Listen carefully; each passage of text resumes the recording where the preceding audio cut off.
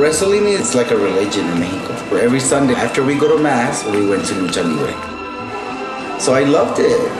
And then, of course, me being gay, I loved the men. I was so intrigued with them with their licras and their masks and their bodies. I was like, ooh, la la. A lot of people see me as an Exotico leader, as an Exotico goddess. That's why I'm called the Liberace of Lucha Libre. But I've been through a lot. I've been beat up. I've been hurt. A lot of doors shut on my face because I was labeled like gay, Exotico. As we say in French, merde. It means break your leg. No, we don't say break a leg. No? Lucha libre. Say good luck.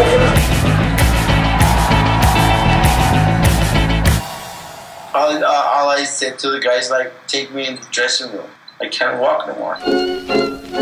It's just a bad moment. But you've gone through many worse ones and you're gonna be okay again.